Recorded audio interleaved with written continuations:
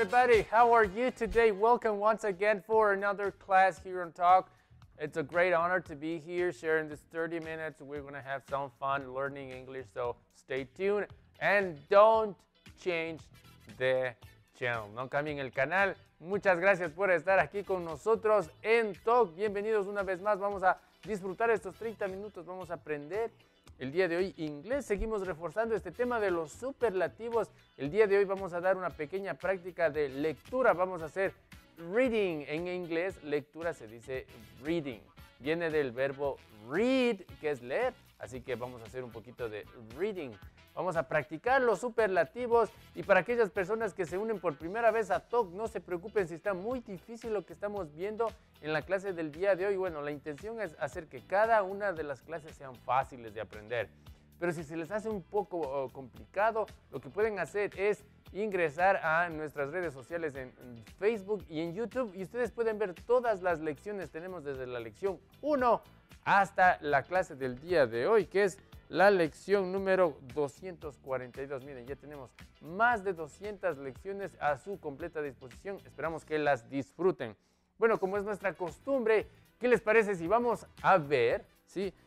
Un poquito de lo que vimos la clase del día de ayer? Era un tema muy interesante. Habíamos combinado dos aspectos gramaticales que son muy importantes y los habíamos unido en uno solo. Así que pongan atención a lo que vimos el día de ayer.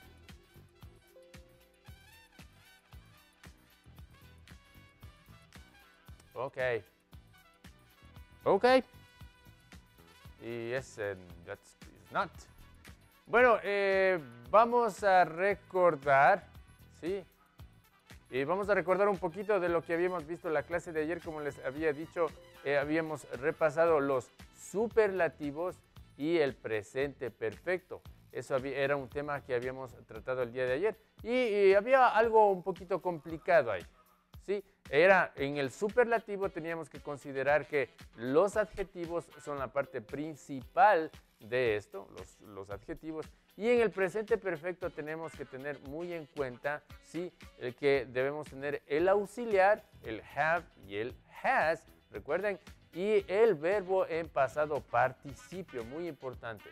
Sí, así que no deben olvidarse de estos dos aspectos importantes. En el superlativo es el adjetivo y en el presente perfecto es el auxiliar y el verbo en su forma de participio.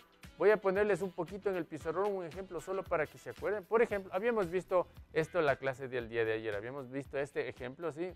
Habíamos visto este. This is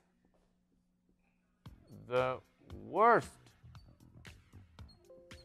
This is the worst movie I have watched. Miren, en este ejemplo que vemos en el pizarrón podemos apreciar, ¿sí?, que hay dos aspectos gramaticales muy importantes. Tenemos el superlativo que está indicado por esta partecita de la oración, the worst. Y aquí en la segunda oración tenemos el presente perfecto, que viene indicado por el auxiliar, sí, y el verbo en participio pasado. ¿Qué es lo que dice ahí?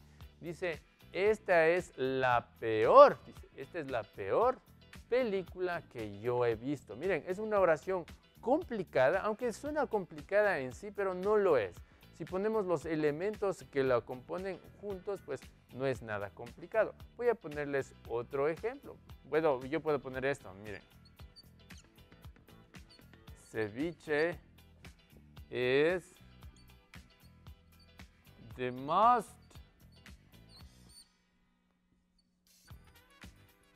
delicious food. So ceviche is the most delicious food I have ever eaten. Ok, miren, ahí tenemos otro ejemplo para que ustedes puedan analizar. Miren, en la primera parte tenemos el superlativo. Ceviche is the most delicious food. Es la mejor comida. Is the most delicious food I have ever eaten. En esta parte nuevamente, miren, tenemos aquí the most delicious. Tenemos aquí el superlativo para indicarles a ustedes que esta es una parte gramatical. Y en el siguiente dice I have eaten. Aquí tenemos el presente perfecto. ¿Sí? Miren, aquí dice ceviche es la comida más deliciosa que he probado. It's the most delicious food I have ever taken. ¿Sí? A ver si es que estamos listos con algunos ejemplos que les vamos a poner a continuación. ¿Qué les parece si les echamos un vistazo?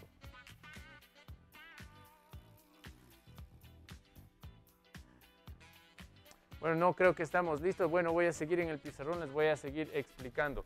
El tema del día de hoy, lo que vamos a tratar es algo súper interesante. Vamos a hacer una lectura, vamos a seguir revisando lo que son los superlativos. Y les vamos a hacer un pequeño recuerdo de lo que son los superlativos, ¿sí?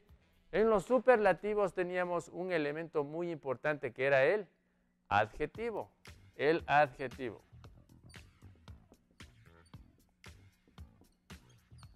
¿Ok? El adjetivo, como ustedes pueden, les había indicado anteriormente, en el adjetivo tenemos dos características. El adjetivo puede ser corto o puede ser largo. Si el adjetivo es corto, ¿sí?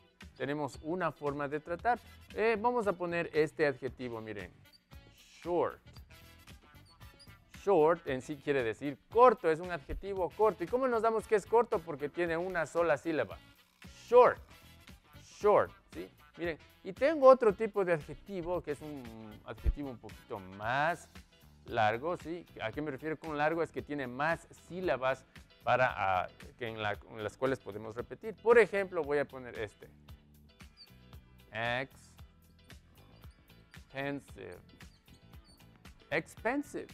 En este adjetivo que ustedes ven aquí tenemos algunas sílabas y cuando me refiero a adjetivo largo estoy refiriéndome al número de sílabas, ¿sí? Que estamos teniendo en el adjetivo. Miren, aquí tenemos expensive. Tenemos 1, 2, 3 sílabas. En cambio, si pronunciamos el adjetivo aquí short, miren que es muy rápido, solo decimos short. Short. Miren, tenemos una sola sílaba, ¿sí? Entonces, cuando estamos refiriéndonos a que el adjetivo es largo, nos referimos al número de sílabas. Short tiene una sola sílaba, un solo golpe de voz, short. Y expensive tiene 3, expensive. Miren, tiene más sílabas, ¿sí? Entonces, a eso se refiere con largo o corto. No sé si estamos listos ya. Sí. Muy bien, y ahí tenemos un ejemplo de lo que les había indicado, el presente perfecto y el superlativo. Miren, ahí dice, this is the worst movie I have ever watched. Veamos los elementos que están en esa oración. Ahí tenemos el superlativo, dice, this is the worst movie. The worst movie, dice, es la peor película. Ahí tenemos el superlativo. Ahora veamos dónde está el presente perfecto. I have watched, I have ever watched. Miren, dice que he visto. Es la peor película que he visto. Tenemos los dos elementos que lo constituyen. Este fue un tema que habíamos visto ayer. Pero vamos a ver otro ejemplo. ¿Qué les parece? Dice, my car is the most expensive thing I have bought. Miren, ahí vemos un carro muy costoso, ¿no es cierto? Y el joven que está ahí dice, my car is the most expensive thing I have bought. Dice, mi auto o mi carro es la cosa o el objeto más costoso que he comprado. Pero está constituido por dos elementos gramaticales. Miren, aquí está el primero, que es el superlativo. Ahí tenemos el superlativo. My car is the most expensive thing. Es el más costoso. Eso se llama superlativo. Y ahora el presente perfecto estaba en la siguiente parte de la oración. Dice, I have bought. Dice que he comprado.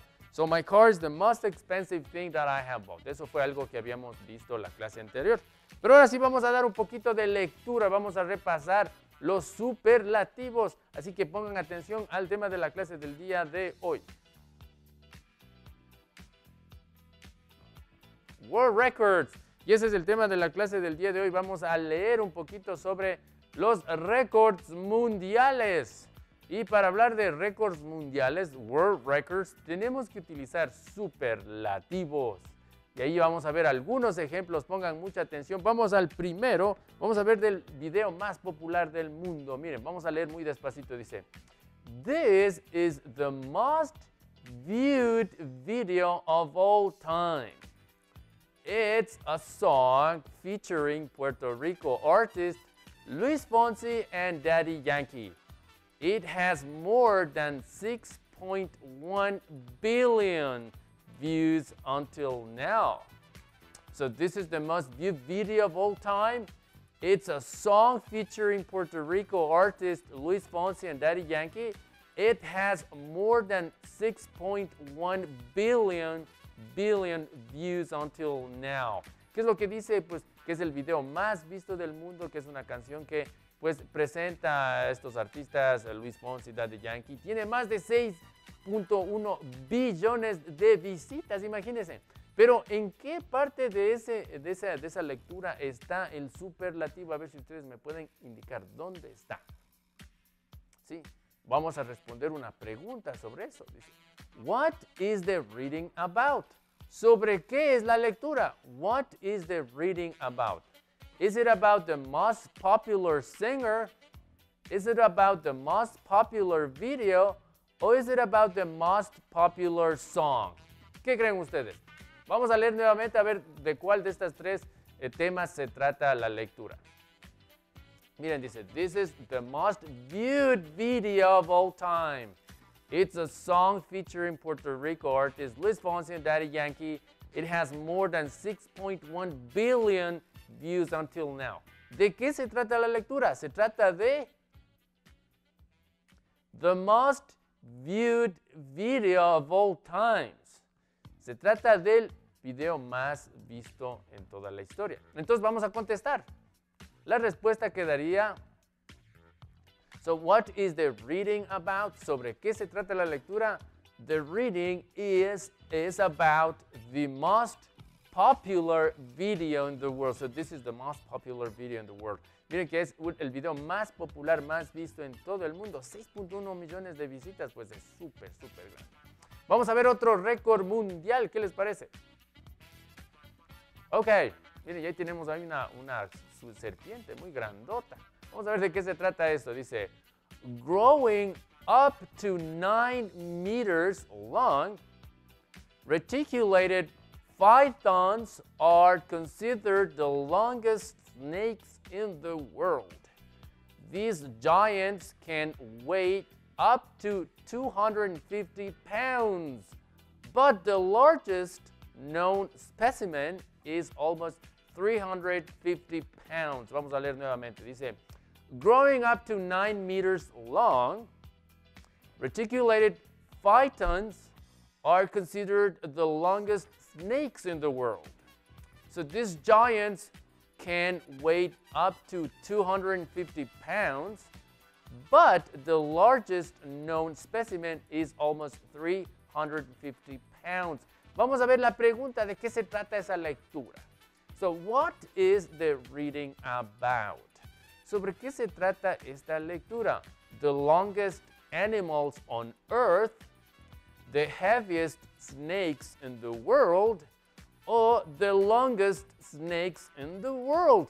¿Cuál de esas tres opciones? The longest animals on earth, the heaviest snakes in the world, o the longest snakes in the world. Vamos a leer nuevamente y a ver de qué mismo se trata esta lectura que acabamos de tener. Entonces dice, growing up to 9 meters long, reticulated pythons are considered the longest snakes in the world. These giants can weigh up to 250 pounds, but the largest known specimen is almost 350 pounds. So, ¿de qué se trata esta lectura? A ver, vamos a ver, ¿dónde está la respuesta? Está justo ahí, dice, the longest snakes in the world. Entonces vamos a ir a la pregunta y vamos a responder. So, what is the reading about? Vamos a ver. So, what is the reading about? It's about the longest snakes in the world. Se trata sobre las serpientes, o bueno, le decimos a veces culebras, ¿no es cierto?, más largas en el mundo. Esas, imagínense, 9 metros. ¿Ok? Muy bien, entonces ya hemos visto 2 récords mundiales, hemos visto del video más popular del mundo, hemos visto de las culebras, el tipo de serpientes, digamos, más largos del mundo. Ahora vamos a ver un tema más interesante. Pongan atención a lo que vamos a leer. Ok, ahí tenemos una foto y miren, ahí está representado una distancia, dice 2.06 metros. Ahora vamos a ver de qué se trata. Dice, Ebenezer Place in Scotland is the world's shortest street at 206 meters. The street has only one address. It's the entrance to number 1 Bistro, which is part of a hotel. Vamos a leer más despacito. A ver, dice, Ebenezer Place in Scotland is the world's shortest street at 2.06 meters. The street has only one address, the entrance to number 1 Bistro, which is part of a hotel. Muy bien, ¿de qué creen ustedes que se trata esta lectura? Hay algunas cosas que tal vez no podemos entender, pero la parte más importante es quiero ver si ustedes me ayudan a ver cuál de los siguientes temas se trata la lectura que acabamos de tener. So what is the reading about? So what is the reading about? Is it about the world's shortest hotel? Or is it about the shortest street of the world? Or it's about the world's shortest hotel entrance? Híjole, está difícil. A ver, ¿de qué se tratará la lectura? Vamos a ver de qué se trata. Vamos a ver. Dice, Ebenezer Place in Scotland is the world's shortest street. It's the world's shortest street at 2.06 meters. The street has only one address at the entrance to number 1 Bistro, which is a part of a hotel. Entonces, ¿de qué se trata esta lectura? Se trata de, vamos a ver la respuesta. The world's shortest street. So the reading is about the world's shortest street. Entonces vamos a responder. So what is the reading about? The reading is about the shortest street of the world. Es de la calle más corta en el mundo. ¿Y cuánto medía esta calle? Miren que la calle más corta en el mundo dice que mide 2.6 metros y que se encuentra en Scotland. Allá, miren. Entonces ya hemos visto ya 3 récords mundiales. Hemos visto el video más popular, las culebras más largas del mundo. Hemos visto la calle más corta del mundo, the shortest street of the world. Vamos a ver más interesantes hechos, más interesting facts. Vamos a ver más hechos interesantes para que ustedes puedan aprender un poquito. Miren, ya tenemos un atleta muy interesante y este es otro récord mundial. The world record for the longest distance ever jumped belongs to American athlete Mike Powell. He broke the existing record in 1991 by only 5 centimeters, registering the amazing distance of 8.95 meters. Ok, vamos a leer nuevamente muy despacito para que ustedes puedan comprender de mejor manera. Dice, the world record for the longest distance ever jumped belongs to American athlete Mike Powell. He broke the existing record in 1991 by only 5 centimeters. Okay? Registering the amazing distance of 8.95 meters. Okay? ¿De qué se trata la lectura? Vamos a ver de qué opciones tenemos para poder contestar. So, what is the reading about? Vamos a ver de qué se trata. So, is it about the longest jump ever made? Is it about the longest jump ever made? Is it about the most famous athlete?